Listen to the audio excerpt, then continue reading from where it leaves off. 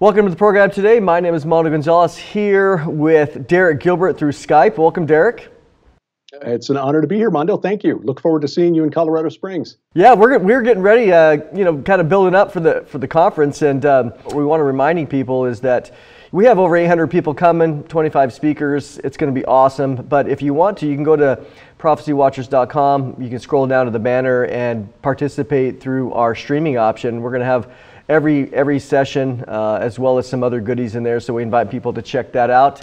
But Derek, you're going to be speaking twice at the conference, and kind of give us we'll talk a little bit about what are the two topics you're going to be discussing. Well, the first one is called Destroying the Destroyer, the Mount of Olives, Mount Hermon connection. And this is really a subset of a topic that I cover in my new book, The Second Coming of Saturn. I think most of your viewers are probably familiar with the importance of Mount Hermon, at least insofar as the Genesis 6 narrative is concerned. But it was a really important place for the pagans around ancient Israel as well. From ancient times back, even as far as the Sumerian period, they understood that there was something special spiritually about Mount Hermon. And, in our 21st century world, we kind of forget that they didn't have air travel or even automobiles back then. If you were going to go from ancient Sumer to Mount Hermon, you were talking about a 3 or 4 month journey. And yet they knew there was something about that mountain. That was the secret dwelling of the Anunnaki back in the day. But why should this matter to us as Christians? I mean, you and I both have an interest in the ancient Near East and archaeology, but why does it matter to Christians? It's because it mattered to Jesus Christ. It mattered to him. It was at the base of Mount Hermon that he declared his divinity. Blessed are you, Simon Bar-Jonah, for this has not been revealed to you by man, but by my Father in heaven. When Peter said, you're the Christ, the Son of the living God. Yet why did Jesus do it there? He chose that location specifically. So I'll talk about that. Of course, then 6 days later, he climbed a very high mountain, which the only very high mountain near Caesarea Philippi is Mount Hermon. He was transfigured into a being of light, which is the spiritual equivalent of sending a flare into the unseen realm and saying, okay, here I am. And then he went to Jerusalem, but he spent the last week of his life dividing his time between the Temple Mount, which was God's Mount of Assembly, is God's Mount of Assembly, and the Mount of Olives. And I'll explain why that is significant, both historically and prophetically. It was, again, another message into the spirit realm to the entity that is described in Revelation 9 as the destroyer. And I'll track his career through history. Again, that's all in my book, The Second Coming of Saturn. My second talk is about Gog and Magog, which is a prophecy that Christians and Jews have been arguing over for the last 2,600 years, pretty much. I think there is a very insidious deception that is about to be worked. It's a little bit of a different take on the Gog-Magog conflict, might ruffle a couple of feathers, but I'm trying to interpret it the way I read it. We, I think, tend to forget that the prophecy of Ezekiel had to make sense in Ezekiel's day, the 6th century BC. So how would his readers have interpreted that prophecy? And what's the most likely scenario as to the way it unfolds whether it's the 21st century or whenever in the future? Who are the players and what is the most likely scenario? So we'll talk about Gog of Magog's diabolical double cross. We were, Tyler and I, we were at Alberino's conference. One of the things that I had asked him, was we talked about the gospel, and I just said, what's your thoughts on all these things, as it relates to all these other ancillary topics? And he said, Mondo, I could be wrong on all of them. He goes, I'm not wrong on the gospel, but we have the freedom with these other things to conjecture and to speculate and to contribute and to think, ancient ways and whether it's, aliens or UFOs, but versus, you and I know, we done a lot of study in the ancient Near East where you see these things. I think as Christians, whether we agree or not, it's irrelevant in the sense as to these other issues. But I love hearing all perspectives to think, that's an interesting insight. Or there, I think so often in some of these other subjects or these secondary subjects, we can become dogmatic and traditional in some of these things. And I think that's unfortunate. We need to keep our minds opened. Again, you're not presenting a different Jesus, but hey, here's a different scenario about this secondary or tertiary topic. It's like, hey, let's hear it. Let's see what's going on, especially as you do often in the context of the ancient Near East. Yeah, we love Tim Albarino and his out-of-the-box thinking. I just think it's unfair that somebody who also is an explorer who cuts his way through the jungles of Peru with a machete can also write so well. That's not fair. So I can write fairly well, but you're not going to find me going out into the jungles of Peru or digging into, a cave in Qumran looking for a scroll. I'll read the reports from the archaeologists afterwards and bless them and pray for them and support their work. But Tim is definitely an out-of-the-box thinker, and his approach to this is exactly right. The apostles who had learned from Jesus directly for 3.5 years did not understand how he was fulfilling prophecies of the Messiah of the Old Testament, even into Acts chapter 1, when they were still thinking that they were waiting for a geopolitical savior. Are you going to restore the kingdom to Israel now before he was carried up into heaven? So it's not likely we're understanding the prophecies of his return any better than the apostles did the prophecies of his first arrival. What I appreciate too is, there's a general framework that I think most people, Jesus is coming back, there's probably going to be a time of trouble. We're pre-trib in our position, but that doesn't mean that we are going to, disregard or not take into consideration other people's viewpoints, because I think we all sharpen each other. For this particular prophecy update, there's a couple things that I want to talk about, which you and I discussed in another program. But when we think about the book of Enoch or even Mount Hermon, we talk about the transfiguration, that Jesus was at Caesarea Philippi, so geographically we know that it's close. There is an interesting 6-day gap between while he was there and when he went up to a high mountain. Most scholars will say either Hermon or Mount Tabor or even Mount Nebo. Some are saying that, but I tend to think that the best evidence is certainly for Mount Hermon, with all of the background there. Even if we were to take the book of Enoch out for a moment, why do you think that the writers, the gospel writers, didn't specify? They specify a lot of other things. Why not? I know we're conjecturing, but what's your thoughts? My guess, and this is only a guess, is that it would have been so familiar to the readers in the first century that they didn't feel the need to specify the very high mountain. There's only one in the vicinity of Caesarea Philippi. And, to us in the 21st century is that, 6 days later, why did they wait 6 days to climb the mountain? It may well have taken them 6 days to climb the mountain. And this is a 9,200-foot mountain that is only passable from about August on, because it takes that long for the snow near the summit to melt enough to make travel passable. Now, United Nations has an observation post there at the summit, but the fact remains that for whatever reason, Mount Hermon and the temple on the summit called Qasr Antar is the highest man-made place of worship on earth. Now, Mount Hermon is not even one of the 100 highest mountains on earth, and yet that temple that was found, the locals have known about it, but Westerners didn't rediscover it again until the 19th century, is the highest man-made place of worship on the planet. There is something significant about Mount Hermon, and my view is that it was probably so well known in the first century, they didn't feel the need to mention it. Just like today, an American says, the president, we know who we're talking about. Mm-hmm.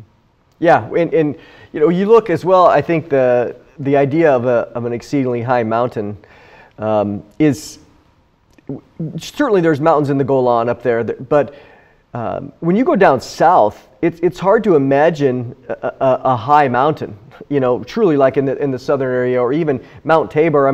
Compared to the plains, but nothing like Mount Hermon.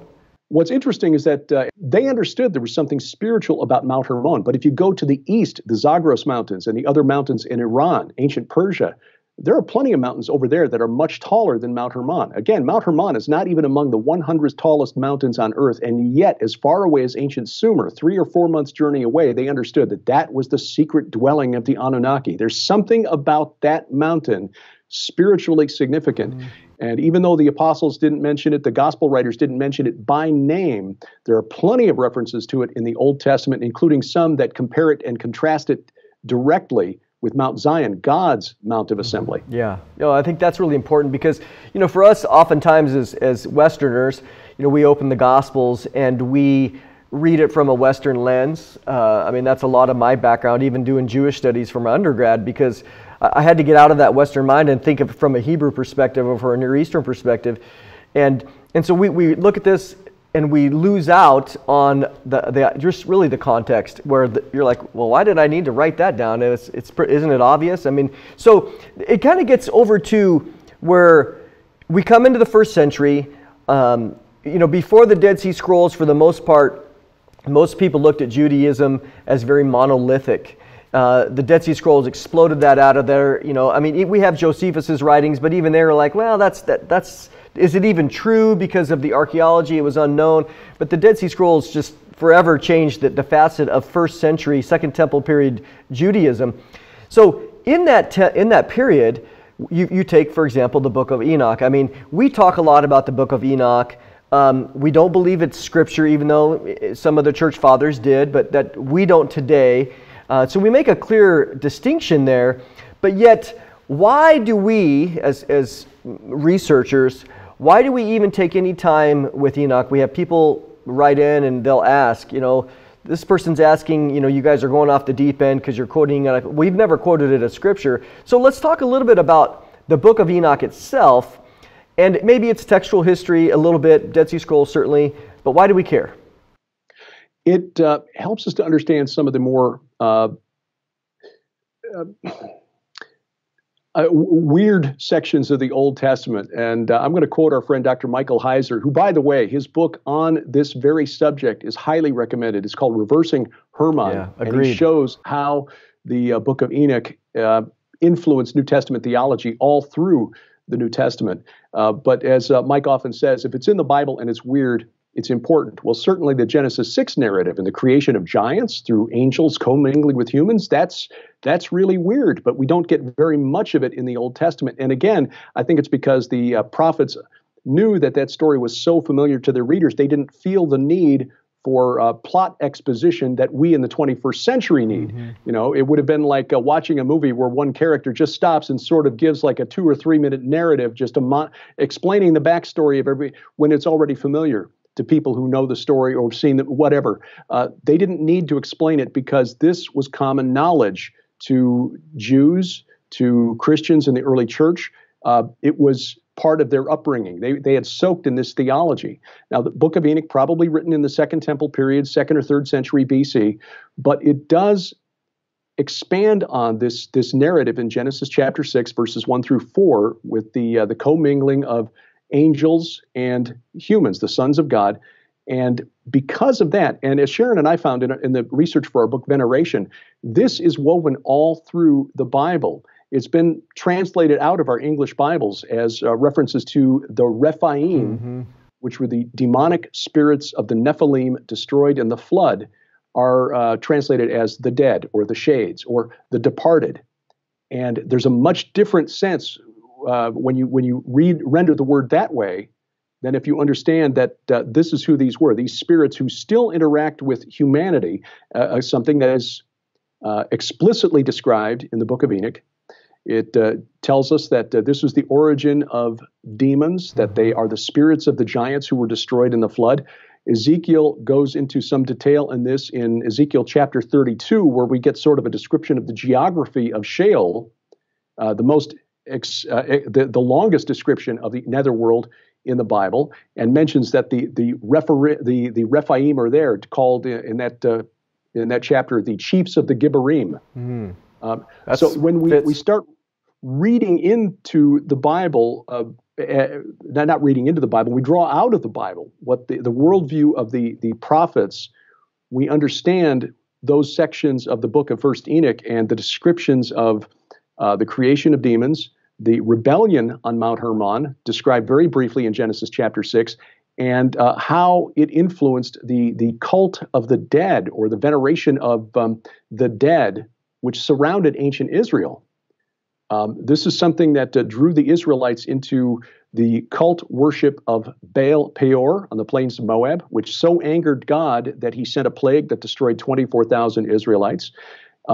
Psalm 106 makes it clear that it was the eating of sacrifices offered to the dead that angered God and provoked him to send that plague.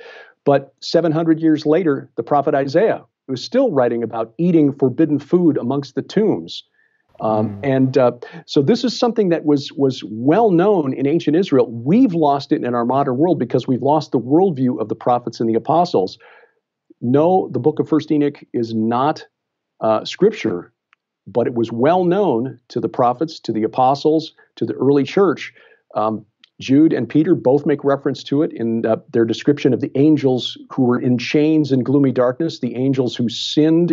1 Peter 3 calls them the spirits who disobeyed in the days of Noah.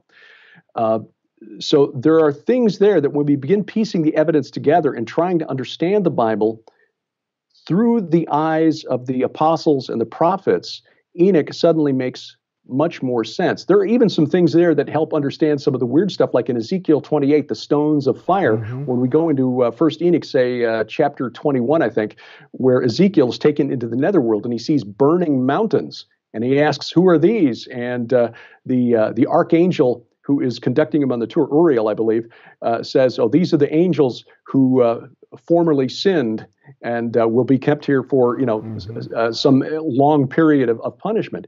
So the stones of fire from Ezekiel 28, I've heard the theory that this is a representation of the destruction of the planet that formerly occupied the space between Mars and Jupiter. It's the creation of the asteroid. No.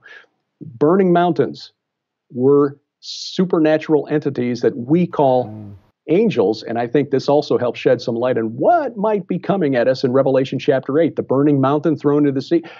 I think this helps understand Zechariah chapter 4, where the chief god of Mesopotamia, called Enlil, and in my new book, The Second Coming of Saturn, I connect him to a number of other entities, Saturn, Kronos, Baal, Haman, etc., etc. His chief epithet, his main nickname was Great Mountain. And in Zechariah chapter 4, God says through the prophet Zechariah, "Who are you, O great mountain? Before Zerubbabel, who was the governor of Judah at that time, you will become a plain."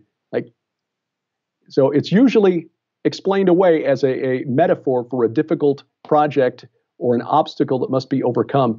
I think, thanks to the book of Enoch, we can understand, and no. This was a reference, a message at a rebellious, fallen angel. And God is saying, "You great mountain, you think you're all that, but before my chosen people, you will be made low." Yeah, it's amazing to me when you look at, I did this one time for a Sunday school class where I just took the imagery in 2 Peter 2:4 and then in Jude 6 where about the gloomy darkness and chains, and you're like, where's Peter getting this information? And they're like, I go, "Can you give me an Old Testament passage? Because if we go to Genesis 6, there's no mention of any judgment. There's no mention of gloom or darkness or forever." And so then I simply just went to the book of Enoch. You got it all digital. Boom, boom, boom. You bring it out. And I was comparing it, and I said, clearly, what is Peter referencing here? I mean, it's crystal clear that the imagery comes right out of the book of Enoch, right into our New Testament. I mean, again, whether he believed that was all 100% inspired, because he didn't, at least Peter didn't quote it that way, but Jude didn't quote, he quoted, it's interesting the way he phrases, he quoted Enoch without necessarily saying the book of, but right. And that's why I think, as you mentioned, even the Heiser's book, in his appendix, he goes through and he shows all the other influences of the pseudepigraphical literature on the New Testament. And of course, if you get the Old Testament in the New Testament, what's the G.K. Beale? He was the editor, and D.A. Carson. That real thick book. It's tremendous where you look at it, it's a commentary on the New Testament on the Old Testament, but they give you all the Dead Sea Scroll, they give you Old Testament information, they give you the Second Temple period. You're like, wow, there's all these things that are behind the scenes, which again aren't necessarily scripture, but it puts us in that time frame to understand what the writers were thinking. Right. And what's really amazing is when you realize that even the pagans around ancient Israel knew the story. In 1869, Sharon discovered this as she was researching historical characters, for her series of supernatural thrillers, the Red Wing saga. She was looking up a gentleman by the name of Charles Warren, who your viewers may be familiar with as the discoverer of Warren's Shaft. the shaft that David's general Joab probably climbed to get into Jerusalem and the city of the Jebusites, to open the gates and allow him in, but also the fellow who discovered the Mesha stela, or the Moabite stone. In September of 1869, he climbed Mount Hermon for the Palestine Exploration Fund and found that temple on the summit that I made reference to. And inside that temple, he found an ancient slab of limestone, 4 feet high, about 18 inches wide, 12 inches thick. He shaved it down to 4 inches thick, which reduced the weight from 6 tons to 2 tons. You got to really want to leave a message badly to carry a 6-ton stone up a 9,000-foot mountain. And with the permission of the Ottoman governor in Damascus, he took it back to London, where it's now at the British Museum, and it's not on display. We asked when we were there a few years ago, but in archaic Greek, which means this is in the Hellenistic period, possibly prior to the arrival of the Romans, so no older than Alexander the Great, say 4th century BC at the oldest. Some scholars put it as late as the Christian era, 2nd century AD. But it's inscribed in Greek, by order of the Most High and Holy God, those who swore an oath proceed from here. Well, a scholar by the name of George W.A. Nicholsburg, who is an expert on the Book of Enoch, says this is clearly a reference to the story of the Watchers on Mount Hermon, as described in the book of 1st Enoch. This was known to the Greeks who inhabited that area. And, going back to the period, the Second Temple period, and the period into the Christian era, perhaps, there was a Greek speaker who knew the story and left this stone on the summit of Mount Hermon inside that temple. So this is not just a Christian thing or a Jewish thing. The pagans knew the story as well. And our friend by the name Dr. Doug Hamp, in his book, Corrupting the Image 2, actually drew some new information out of that tablet that previous scholars had not, showing how there's a reference in that stone that the Most High and Holy God is not talking about the God of the Bible. It's talking about Enlil, or El of the Canaanites, or Dagon of the Philistines. That's who this God was. And that's why in my book, Second Coming of Saturn, I connected to Shemiyaza, the leader of this rebellion of Watchers on Mount Hermon. So again, Mount Hermon helps understand the story that's only mentioned briefly in the book of Genesis because, again, this was very familiar to Jews and the early church through about the first 400 years of the after the resurrection. I mean, even if we were to dismiss, or not dismiss, but even if we didn't read the New Testament, there's no doubt. You think about Bashan, the land of the Rephaim, and where is that geographically? I mean, there it is. The whole thing comes down. When you're sitting there at Gilgal Rephaim and you look up and you're in there, you're in the land east of the Jordan, or really northeast, but you're like, hey, there's Mount Hermon. And it's cool when you do go there at certain times when you can see the little bit of the snow left, because then it actually shows itself to be much stronger in its appearance. But yes, it's pretty neat. So let's have a little change of topic. We think about, here we are, we're coming, relatively speaking, to the end of the age. What are some prophetic trends that Derek Gilbert is looking at as it relates to prophetic end times? What's your thoughts? Well, certainly we're seeing knowledge increasing, as was revealed to the prophet Daniel. I think there are things that are coming, not just scientific discoveries, but I think things that are coming out of archaeologists who are working in Israel. I'm sure you know about the lead tablet, the cursed tablet that was found in the dump pile from the site of Joshua's altar. That is really new. There is another little fragment of ceramic called the Lachish milk bowl ostracon found at the ancient city of Lachish that ties to the conquest of Canaan by Joshua and the Israelites. But just the discovery of the Ugaritic texts, the Dead Sea Scrolls, and things that scholars are now finding in those texts that are helping us to give better context to the world of the apostles and the prophets. I think that could be included in that prophetic fulfillment of knowledge increasing in this day. We have access to information, Mondo, that the great biblical scholars and theologians of years gone by, centuries past, did not have access to. Context that we did not understand. All of this discussion of the book of Enoch and the cult of the dead around ancient Israel, the veneration of the ancestors, the Rephaim as the spirits that proceeded from the Nephilim. We've got confirmation now from pagan texts that were not available to previous generations. That's really exciting. Yeah, it's exciting. Of course, some of the knowledge that's also coming out is leading to this belief that somehow we will overcome death through science, the transhumanist movement, which may lead to the fulfillment in Revelation 9 of those who will seek death, who will seek Thanatos, the Greek god of the dead, but he will flee from him, the rider on the pale horse. Sharon and I have come to believe that the woman riding the beast in Revelation 17 is Inanna, who is the ancient goddess of Sumer, also known as Ishtar, Astarte in the Bible, Aphrodite to the Greeks, Venus to the Romans, Queen of Heaven, mentioned in the Bible, that she was the original gender fluid entity on this earth. There are ancient Sumerian hymns that have been translated that praise her for being able to change men into women and women into men, and her temple servants had to mutilate themselves. And we are seeing now, just in the last 10 years, this trend that is being facilitated by social media, peer pressure through social media and activists online. I just talked on Skywatch TV's 5 and 10 daily news commentary about the state of Oregon is now mandating feminine hygiene products being placed in every bathroom, regardless of gender, in all of their schools, elementary, middle, high school, because, boys can have their monthly cycle just like girls. Like, wait a minute, no, that's not scientifically possible. It's not biologically possible.